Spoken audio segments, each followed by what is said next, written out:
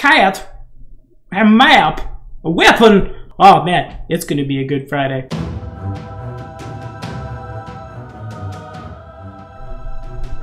What's going on, guys? My name is Tommy. This cat's name is Azazel. Azazel, do you wanna do a boop? Can you be better than Achilles?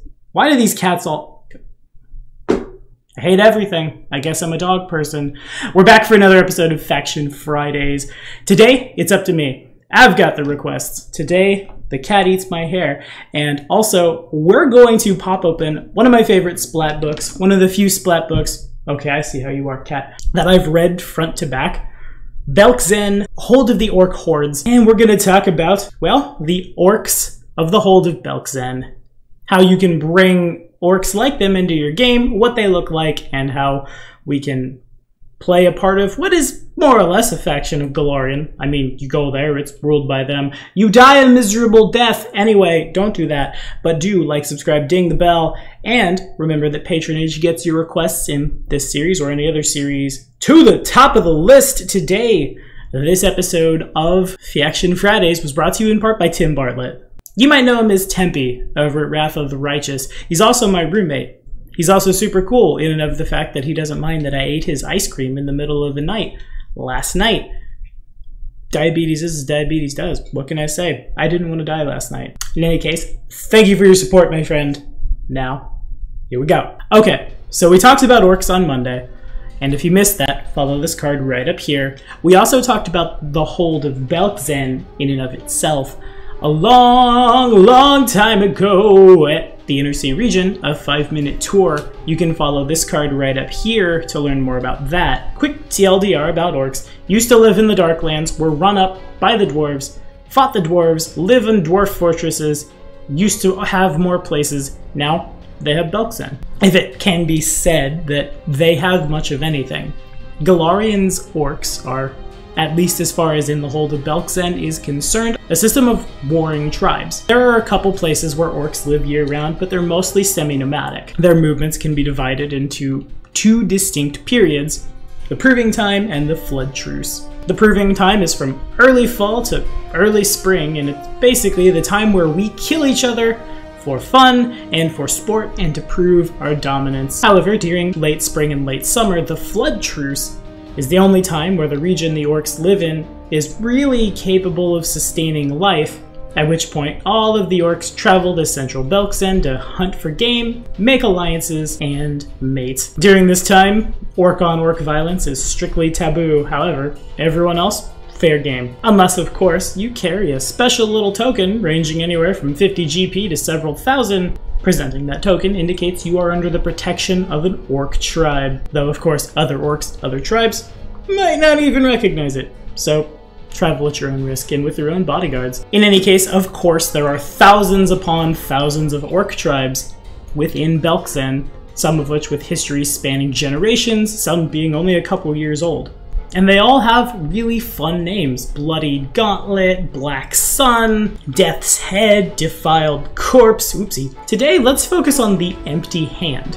The Empty Hand is the largest and most powerful, as well as the most controversial tribe in Belkzen. It controls the city of Urgir, which is an ancient dwarven sky citadel that we ran the dwarves out of a long time ago, and it's led by none other than the orc I've been using this whole time for the art. You thought I was just being lazy. Nah, he's real important. Grask Oldef. He's one of the most cunning and forward-thinking orc leaders in generations. Of course, this leads other orc tribes to look down on Oldef and his tribe.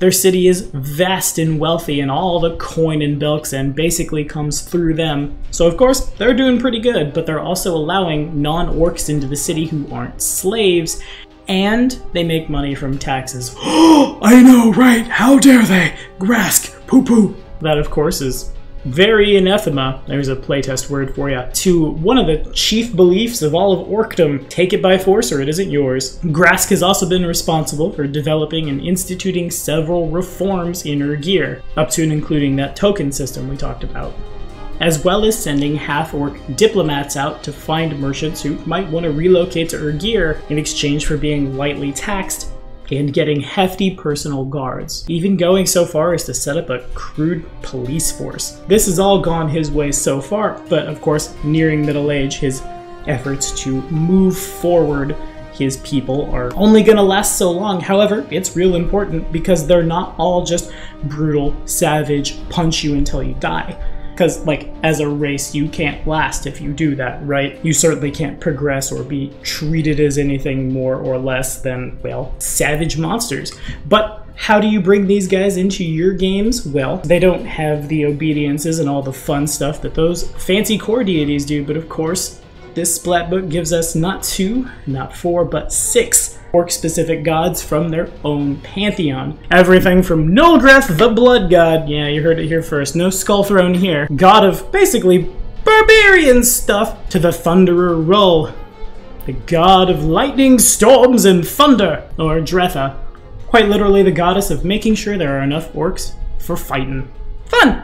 Though there certainly isn't an orc prestige class, there are several orc-only archetypes, think the Scarred Witch Doctor. Before its errata lets you basically cast off your con, so that's dumb, as well as several animals native to that part of Avestan that orcs use as weapons of destruction.